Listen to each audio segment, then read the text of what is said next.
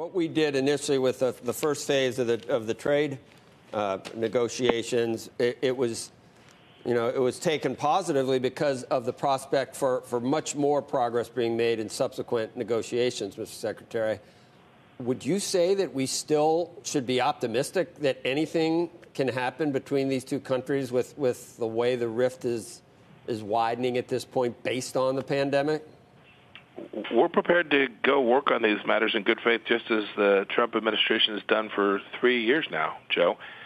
So the answer to that will turn on the decisions that the Chinese Communist Party leadership makes.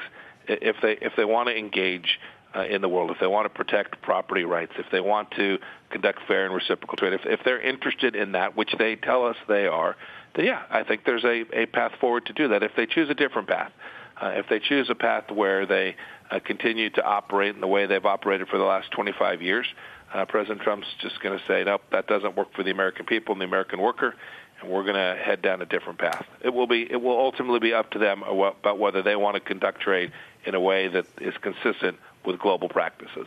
Becky. Secretary Pompeo, do you worry about the impact on tariffs, what that impact could potentially mean for businesses and consumers here in the United States at a time when we're facing unprecedented losses of jobs? I'm most concerned that China do what's right for America's workers and employers. We've seen unfair trade relationship for an awfully long time. President Trump has made a hallmark of this administration fixing that so we can get our economy going, growing, doing the things that he promised he would do all along.